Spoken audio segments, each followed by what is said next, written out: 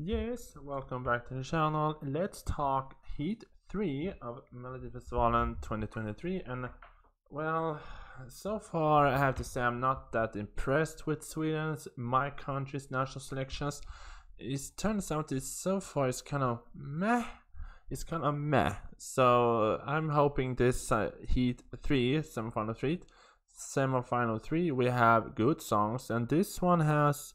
Okay, both Paul Ray and Liamo wrote the song. So Paul Ray is back for the third time, I think, with the song Royals. So let's have a look at the song snippet.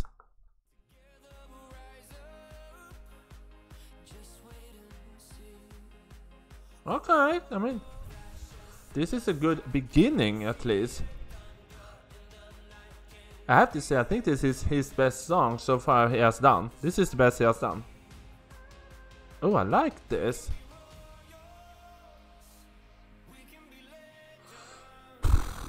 Okay. I'm gonna say it. I'm gonna say it straight away, right away. This is the first song of everyone I can hear. I can see this as the winner. I can see this as the winner of Melfest. This is the first song of everyone. I was like, okay, I can see this as a winner. I like this. I like this. This is a potential winner for me. Okay, Paul Ray. Okay, Paul Ray, you're back. I mean, if he delivers it this well, I think I can see it as a winner. I can see it as a winner.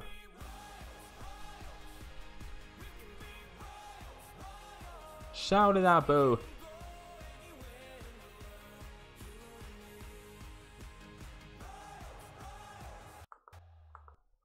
I mean, I have to say, this is the first song of everyone, and yeah, you may not agree with me on this one, but this is the first song of everyone so far, and this is my first listening to the song, and I was like, I can see this as the winner. I don't know, but this is the first song after me, straight away I was like, this is the best song he has done. He sings nice, and he's very cute, and this is the first song of everyone. I feel like I can see this as the winner.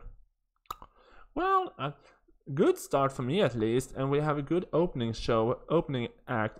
Thank you. But this song, this is the first song of everyone I can say I can see this as the winner. Good start for me at least. Anyway, next song.